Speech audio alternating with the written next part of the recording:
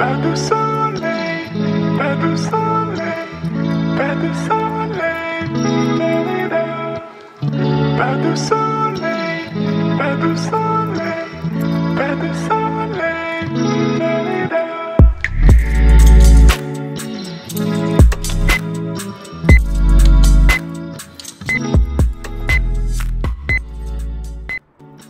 Verona is a city on the Adige River in Veneto, Italy, with 259,610 inhabitants.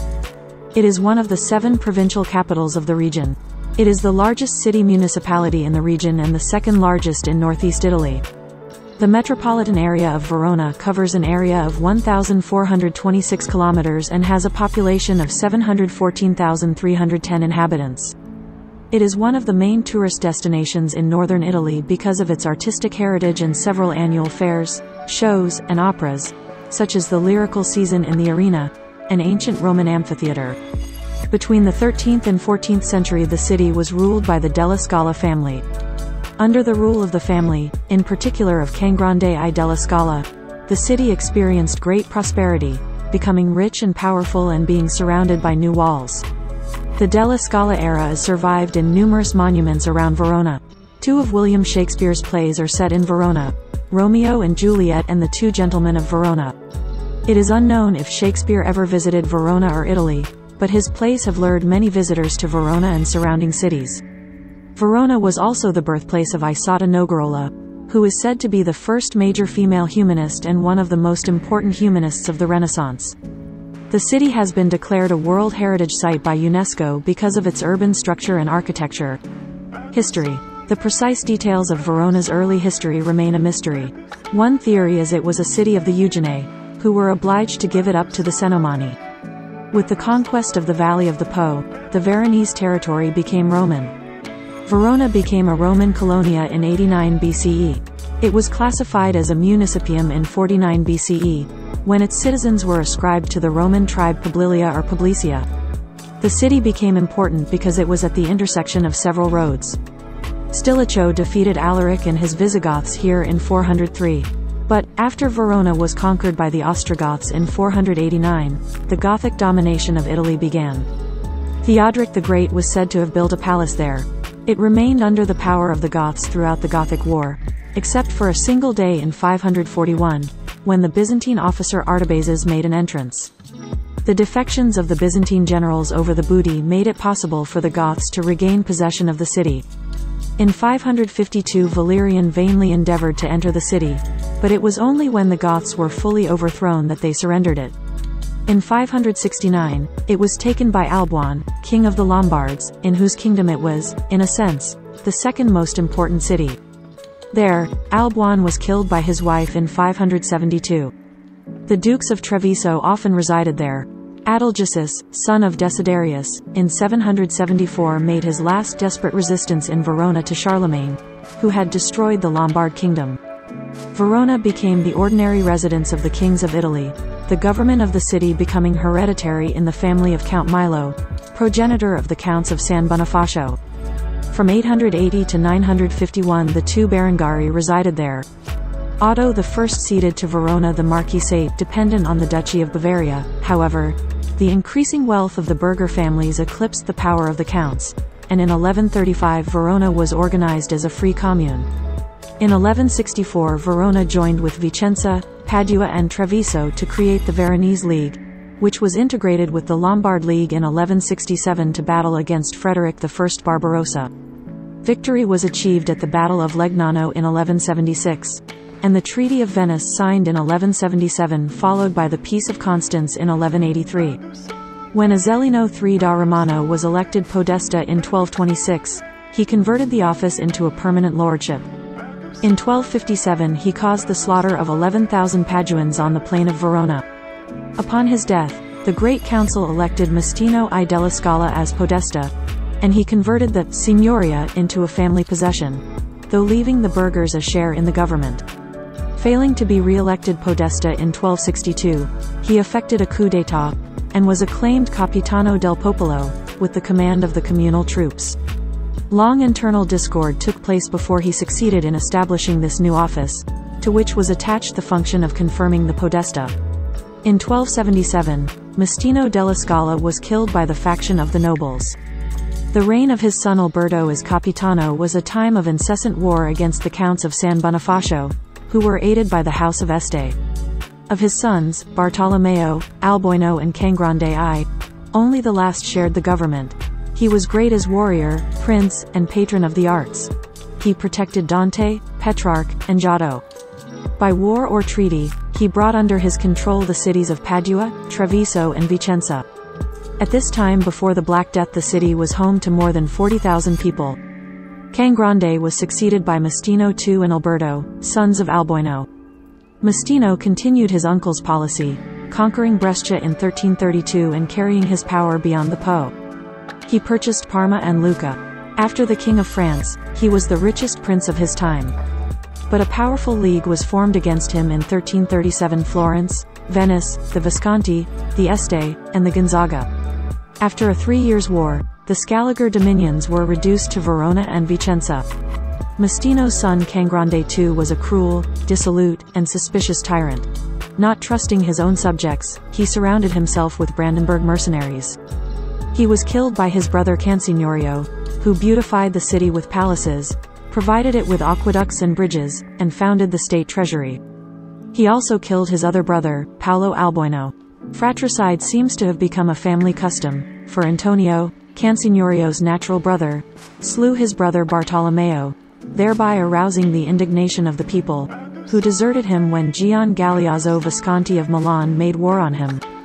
Having exhausted all his resources, he fled from Verona at midnight, thus putting an end to the Scaliger domination, which, however, survived in its monuments. The year 1387 is also the year of the Battle of Costagnaro, between Giovanni Ordelaffi, for Verona, and John Hawkwood, for Padua, who was the winner. Antonio's son Canfrancesco attempted in vain to recover Verona. Guglielmo, natural son of Cangrande II, was more fortunate. With the support of the people, he drove out the Milanese, but he died 10 days after, and Verona then submitted to Venice. The last representatives of the Scaligeri lived at the imperial court and repeatedly attempted to recover Verona by the aid of popular risings. From 1508 to 1517, the city was in the power of the Emperor Maximilian I. There were numerous outbreaks of the plague, and in 1629–33 Italy was struck by its worst outbreak in modern times. Around 33,000 people died in Verona in 1630–1631. In 1776 was developed a method of bell ringing called Veronese bell ringing art. Verona was occupied by Napoleon in 1797, but on Easter Monday the populace rose and drove out the French. It was then that Napoleon made an end of the Venetian Republic. Verona became Austrian territory when Napoleon signed the Treaty of Campo Formio in October 1797. The Austrians took control of the city on the 18th of January 1798. It was taken from Austria by the Treaty of Pressburg in 1805 and became part of Napoleon's Kingdom of Italy, but was returned to Austria following Napoleon's defeat in 1814, when it became part of the Austrian-held Kingdom of Lombardy-Venetia. The Congress of Verona, which met on the 20th of October 1822, was part of the series of international conferences or congresses, opening with the Congress of Vienna in 1814–15, that marked the continuing enforcement of the Concert of Europe. In 1866, following the Third Italian War of Independence, Verona, along with the rest of Venetia, became part of United Italy. The advent of fascism added another dark chapter to the annals of Verona. Throughout Italy, the Jewish population was hit by the Manifesto of Race, a series of anti-Semitic laws passed in 1938, and after the invasion by Nazi Germany in 1943, deportations to Nazi concentration camps. An Austrian fort was used to incarcerate and torture Allied troops, Jews and anti-fascists, especially after 1943, when Verona became part of the Italian Social Republic. As in Austrian times, Verona became of great strategic importance to the regime. Galeazzo Ciano, Benito Mussolini's son-in-law, was accused of plotting against the Republic. In a show trial staged in January 1944 by the Nazi and fascist hierarchy at Castelvecchio, Ciano was executed on the banks of the Adige with many other officers on what is today Via Colombo. This marked another turning point in the escalation of violence that would only end with the final liberation by Allied troops and partisans in 1945. After World War II, as Italy joined the NATO alliance, Verona once again acquired its strategic importance, due to its geographical closeness to the Iron Curtain. The city became the seat of SETAF and had during the whole duration of the Cold War period a strong military presence, especially American, which has since decreased. Geography. Climate. Verona has a humid subtropical climate characteristic of northern Italy's inland plains, with hot summers and cold, humid winters, even though Lake Garda has a partial influence on the city. The relative humidity is high throughout the year, especially in winter when it causes fog, mainly from dusk until late morning, although the phenomenon has become less and less frequent in recent years. Demographics. In 2009, 265,368 people were residing in Verona, located in the province of Verona, Veneto, of whom 47.6% were male and 52.4% were female. Minors totaled 16.05% of the population compared to pensioners who number 22.36%. This compares with the Italian average of 18.06% and 19.94%. The average age of Verona residents is 43 compared to the Italian average of 42. In the 5 years between 2002 and 2007, the population of Verona grew by 3.05%, while Italy as a whole grew by 3.85%. The current birth rate of Verona is 9.24 births per 1,000 inhabitants compared to the Italian average of 9.45 births. As of 2009, 87% of the population was Italian.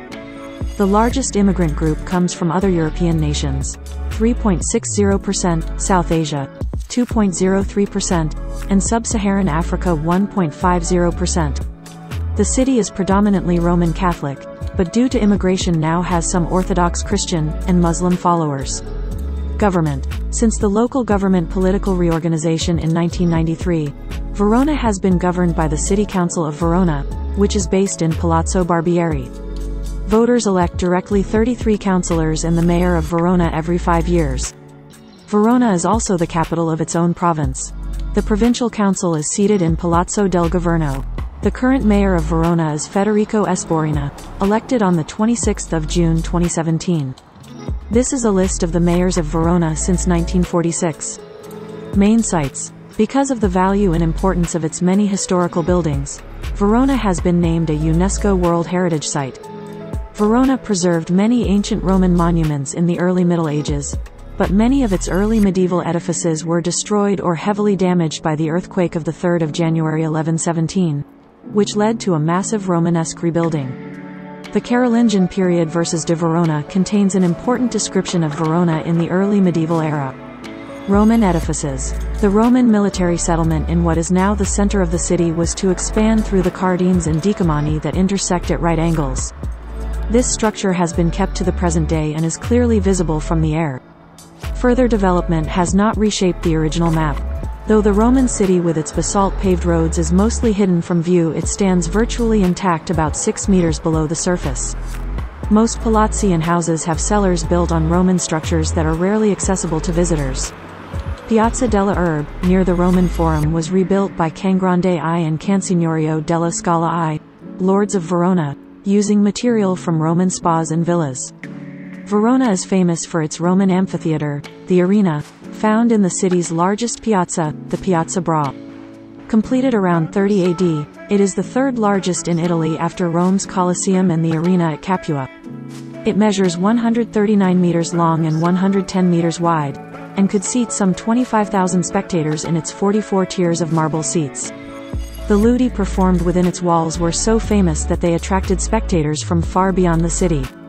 The current 2-story facade is actually the internal support for the tiers. Only a fragment of the original outer perimeter wall in white and pink limestone from Valpolicella, with 3 stories, remains. The interior is very impressive and is virtually intact, and has remained in use even today for public events, fairs, theater, and open-aired opera during warm summer nights. There is also a variety of other Roman monuments to be found in the town, such as the Roman Theatre of Verona. This theatre was built in the 1st century BC, but through the ages had fallen in disuse and had been built upon to provide housing. In the 18th century, Andrea Monga, a wealthy Veronese, bought all the houses that in time had been built over the theatre, demolished them, and saved the monument. Not far from it is the Ponte di Pietra, another Roman landmark that has survived to this day. The Arco dei Gavi was built in the 1st century AD and is famous for having the name of the builder engraved on it, a rare case in the architecture of the epoch. It originally straddled the main Roman road into the city, now the Corso Cavour. It was demolished by French troops in 1805 and rebuilt in 1932. Nearby is the Porta Borsari, an archway at the end of Corso Porta Borsari. This is the facade of a 3rd century gate in the original Roman city walls. The inscription is dated 245 AD and gives the city name as Colonia Verona Augusta. Corso Porta Borsari, the road passing through the gate, is the original Via Sacra of the Roman city. Today, it is lined with several Renaissance palazzi and the ancient church of Santi Apostoli, a few meters from Piazza della Erbe. Porta Leone is the 1st century BC ruin of what was once part of the Roman city gate. A substantial portion is still standing as part of the wall of a medieval building. The street itself is an open archaeological site, and the remains of the original Roman street and gateway foundations can be seen a few feet below the present street level. As can be seen from there, the gate contains a small court guarded by towers. Here, carriages and travelers were inspected before entering or leaving the city. Santo Stefano Church is dedicated to the first Christian martyr, was erected in the Paleo-Christian era, and houses the burials of the first bishops of Verona. Throughout the centuries, St. Stephen underwent complex architectural transformations. Particularly striking is the rare 2-story ambulatory, probably built to give pilgrims visual access to the abundant collection of important relics for which the church was famous. Also to be visited is the cruciform crypt with its forest of columns, arches, and cross vaults. St. Stephen was the first Christian martyr and, according to the Acts of the Apostles, was stoned just outside Jerusalem, in a place still remembered today, near the so-called Porta Leone. Medieval architecture. The Basilica of San Zeno Maggiore is Romanesque-style church, the 3rd such structure on its site, built from 1123 to 1135, over the 4th century shrine to Verona's patron saint, Saint Zeno. The facade dominates the large square, and is flanked with a 72-meter-tall bell tower, which is mentioned by Dante in Canto 18 of Purgatory in the Divine Comedy. The weathered Veronese stone gives a warm golden glow, and the restrained lines of the pillars, columns, and cornices, and the gallery with its double windows, give the facade an air of harmonious elegance. The huge rose window is decorated as a wheel of fortune. The lintels above the portal have carvings of the months of the year. Each side of the doorway is embellished with 18 bas-relief panels of biblical scenes, and the inner bronze door panels have 48 primitive but forceful depictions of biblical scenes and episodes from the life of Saint Zeno. The meaning of some of the scenes is now unknown, but the extraordinarily vivid energy of the figures is a superb blend of traditional and Etonian influences. The interior of the church is divided into the lower church, occupying about 2/3 of the structure, and the upper church, occupying the remainder. The walls are covered with 12th and 14th century frescoes, and the ceiling of the nave is a magnificent example of a ship's keel ceiling. The vaulted crypt contains the tomb of Saint Zeno, the first bishop of Verona, as well as the tombs of several other saints. North of the church is a pleasant cloister. The church also houses the tomb of King Pippin of Italy. The Basilica of San Lorenzo is another Romanesque church, albeit smaller. It dates from around 1177, but was built on the site of a Paleo-Christian church, fragments of which remain. The church is built of alternating tracks of brick and stone, and has 2 cylindrical towers, housing spiral staircases to the women's galleries. The interior is sober but still quiet. The striped bands of stone and brick and the graceful arches complement the setting. Santa Maria Antica is a small Romanesque church that served as the private chapel of the Scaligeri clan, and is famous for the Gothic Scaliger tombs.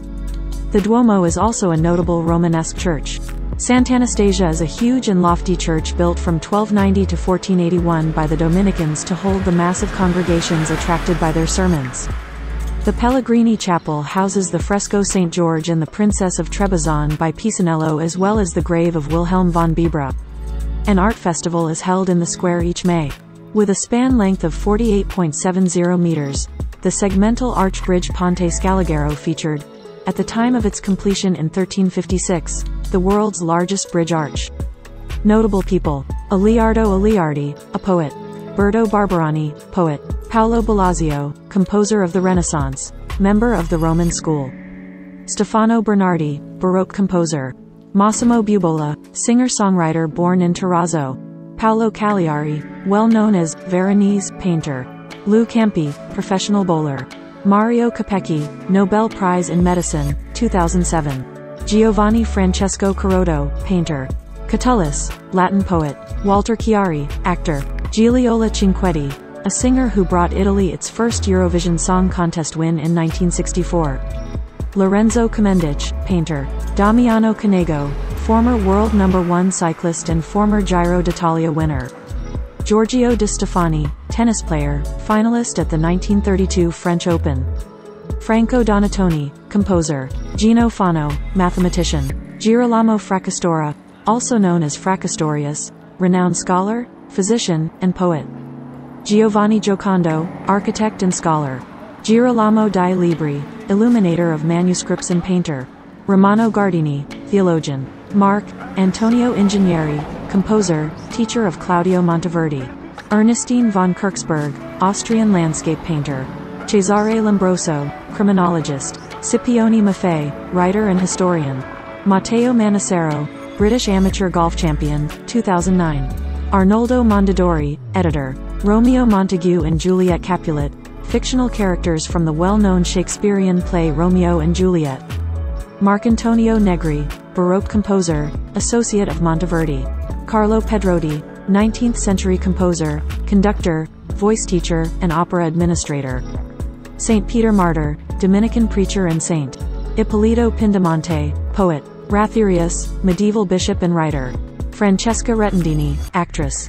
Carlo Rovelli, physicist and writer; Vincenzo Ruffo, composer of the Renaissance; Emilio Salgari, novelist; Antonio Salieri, composer; Michele Samascelli, architect; Sarah Simeoni, the former world high jump primatist and Olympic gold medalist; Marco Stroppa, composer; Bartolomeo Tromboncino, composer of the Renaissance period; Giorgio Zancanaro, baritone. Verona was the birthplace of Catullus, and the town that Julius Caesar chose for relaxing stays. It has had an association with many important people and events that have been significant in the history of Europe, such as Theodoric the Great, King of Ostrogoths, Alboin and Rosamund, the Lombard dukes, Charlemagne and Pippin of Italy, Berengar I, and Dante. Conclaves were held here, as were important congresses. Verona featured in the travel diaries of Goethe, Stendhal, Paul Valéry and Michel de Montaigne. The British writer Tim Parks has been living near Verona since the 1980s, and the city is central to many of his books, notably A Season with Verona and Italian Neighbors. Sport. The city has 3 professional football teams. Historically, the city's major team has been Hellas Verona. Hellas Verona won the Italian Serie A championship in 1984-85, and played in the European Cup the following year. Chievo Verona represents Chievo, a suburb of Verona. As of the 2019-20 season, Hellas play in the first division of Italian football, Serie A, and Chievo play in the second division, Serie B. The teams contest the Derby della Scala and share the 38,402-seater Stadio Marcantonio Bendagati, which was used as a venue at the 1990 FIFA World Cup. Virtus Vicomp Verona is another Verona-based football club. Verona is home to the volleyball team Marmi Lanza Verona, the rugby team Franklin and Marshall Cuss Verona Rugby, and the basketball team Scalagera Basket. The city has twice hosted the UCI Road World Championships, in 1999 and in 2004. The city also regularly hosts stages of the Giro d'Italia annual cycling race. Verona also hosted the Baseball World Cup in 2009, and the Volleyball World Cup in September to October 2010. Verona is hosting the Volleyball Women's World Championship in September to October 2014. Infrastructure and transport. Public transit. Public transit has been operated by the Provincial Public Transport Company, Azienda Trasporti Verona, since 2007. From 1884 to 1951, the city was served by the Verona tram network. Trolleybuses replaced the trams, which were themselves replaced by buses in 1975. A new trolleybus network is currently under review by ATV and is expected to open in 2022. An incline lift, the Verona Funicular, opened in 2017 and provides access from the Ponte Pietra to the Roman Theatre Museum and San Pietro Castle. Railways. Verona lies at a major route crossing where the north-south rail line from the Brenner Pass to Rome intersects with the east-west line between Milan and Venice, giving the city rail access to most of Europe. In addition to regional and local services, the city is served by direct international trains to Zurich, Innsbruck, and Munich and by overnight sleeper services to Paris and Dijon, Munich, and Vienna. Verona's main station is Verona Porta Nuova railway station, to the south of the city center. It is considered to be the 9th busiest railway station in Italy, handling approximately 68,000 passengers per day, or 25 million passengers per year. There is a lesser station to the east of the city at Porta Vescovo, which used to be the main station in Verona, but now only receives trains between Venice and Porta Nuova. Airport. Verona Airport is located 10 kilometers southwest of Verona. It handles around 3 million passengers per year. It is linked to Porta Nuova railway station by a frequent bus service. There are direct flights between Verona and Rome Fiumicino, Munich, Berlin, Moscow, Naples, Frankfurt, Catania, London Gatwick, Dublin, Palermo, Cork, Manchester, Liverpool and Cagliari among others. International relations. Twin towns, sister cities. Verona is twinned with Albany, United States, Johannesburg, South Africa, Munich, Germany, Nagahama, Japan, Nimes, France, Pula, Croatia, St. Jos ten Noda, Belgium, Salzburg, Austria. Friendship pacts. Verona has friendly relations with Ayacucho, Peru, Bethlehem, Palestine, Corfu, Greece, Detmold, Germany, Fresno, United States, Hangzhou, China, Kazan, Russia, Kors, Albania, Košice, Slovakia, Kragujevac, Serbia, Namwan, South Korea, Ningbo, China, Prilep, North Macedonia, Ra'anana, Israel, Tirana, Albania, Zuji, China, Zintan, Libya. In popular culture, two of William Shakespeare's plays, the famous Romeo and Juliet, as well as the lesser-known The Two Gentlemen of Verona, are set in the city of Verona. Although no surviving evidence suggests that Shakespeare had ever been to the city, or even the nation of Italy, for that matter, the city's presence in his work has inspired increased tourism to Verona and the surrounding areas ever since.